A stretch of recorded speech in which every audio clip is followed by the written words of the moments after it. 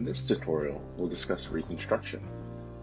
We'll cover reconstruction settings, input selection, test reconstruction regions, the master reconstruction, as well as simplifying and model cleanup. Now that we have our master component, the next step will be creating a solid surface model or 3D mesh from the point cloud and aerial imagery. First, let's go ahead and create a smaller reconstruction region to do a test reconstruction.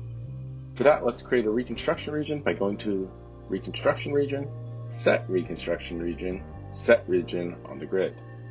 Let's set the region around this turret, as this was the most misaligned part from the previous steps.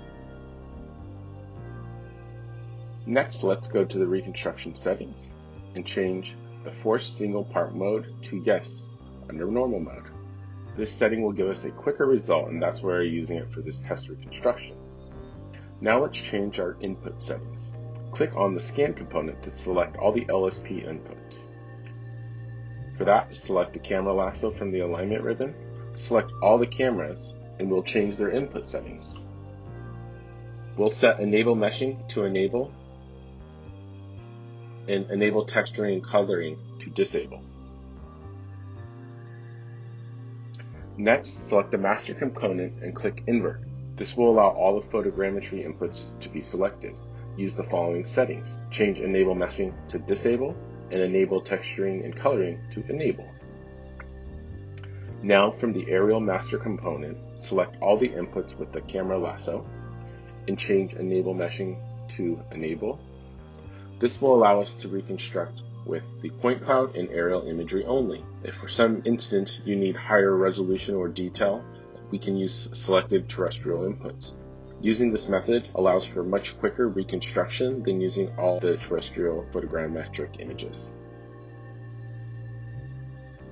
From the Scene ribbon, select the arrow next to the clipping box and select Create from Reconstruction Region.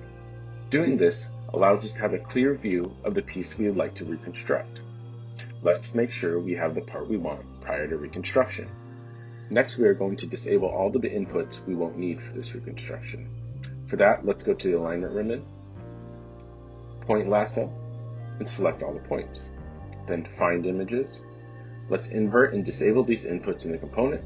This again will aid in making the reconstruction process a lot faster. Now from the reconstruction ribbon, select normal detail. Depending on the speed of your computer, this process can take just a couple minutes, upwards of 20 minutes. Now that we have the model, let's inspect it. We are going to use the clipping box tool to inspect the model. For that, let's go to the clipping box in the Scene ribbon and select Create from Reconstruction Region, and then select Edit Clipping Box.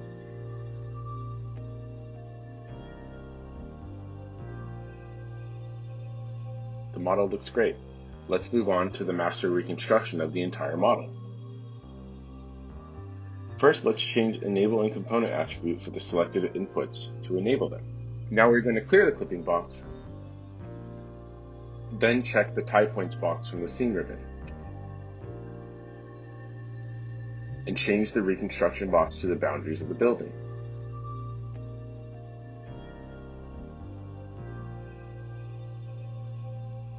We can change the clipping box by clicking the Scene ribbon, Clipping Box, Create from Reconstruction Region. Now we'd like to change the reconstruction settings for the master reconstruction. Click Reconstruction ribbon, followed by Settings, and change Force Single Part mode to No under Reconstruction settings. This will allow us to create a much denser model. Remember in this step to turn on all your LSP inputs, all your aerial imagery, and disable the terrestrial photogrammetric images.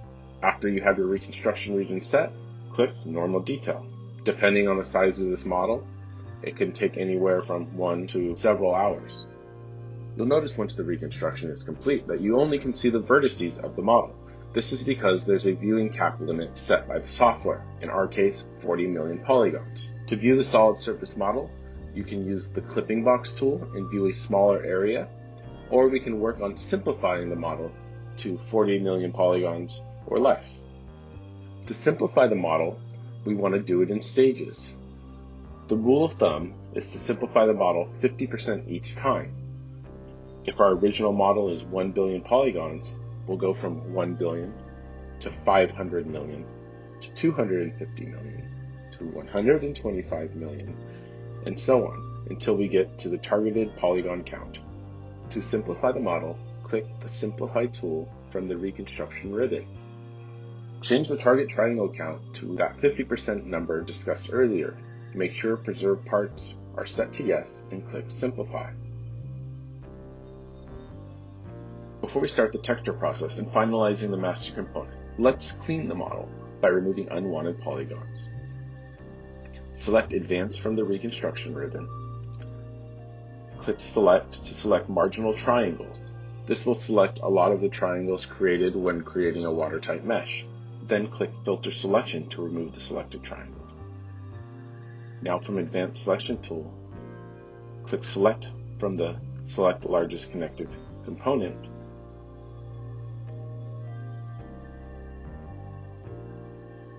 Click Invert.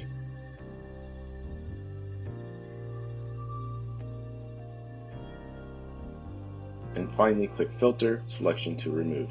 This will get rid of floating pieces in the model.